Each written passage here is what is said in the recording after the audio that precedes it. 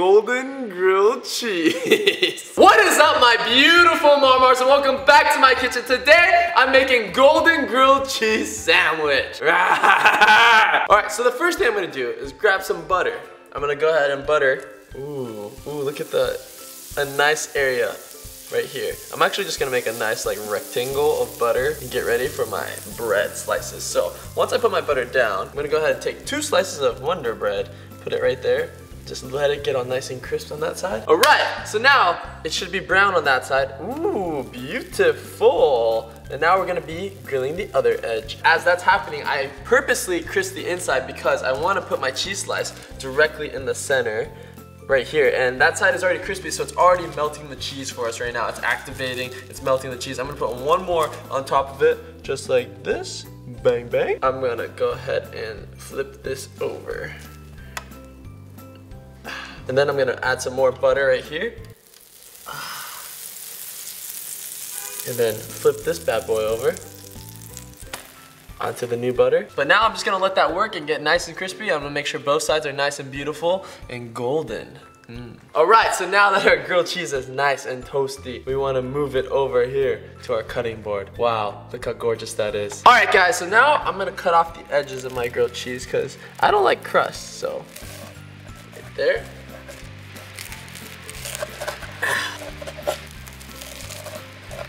There we have our grilled cheese. Beautiful. Oh gosh, it's coming out. It's leaking out. It's oozing out. So I have this awesome edible golden spray, which is beautiful. Oh yeah, it's definitely edible. I was kind of nervous, but here we go. I'm gonna spray my golden grilled cheese from the top. Whoa, definitely transforming it right now before our eyes. All right, so I'm going to make an incision right here. Oh, it's so cheesy. Wow. Oh my goodness, look at that beautiful grilled cheese. We have 2 awesome triangles of golden grilled cheese right now, and now we're gonna take it up one more notch. All right, to make my gold cheese even more gold, I have some very expensive golden flake right here. So I'm just gonna tenderly dip gold, gold, gold. Ooh. Golden grilled cheese. So I sprayed the outside of this with gold, and I also coated this with like 24 karat gold on the inside. Wow, this is kind of beautiful. I've never seen grilled cheese like this. This is beautiful.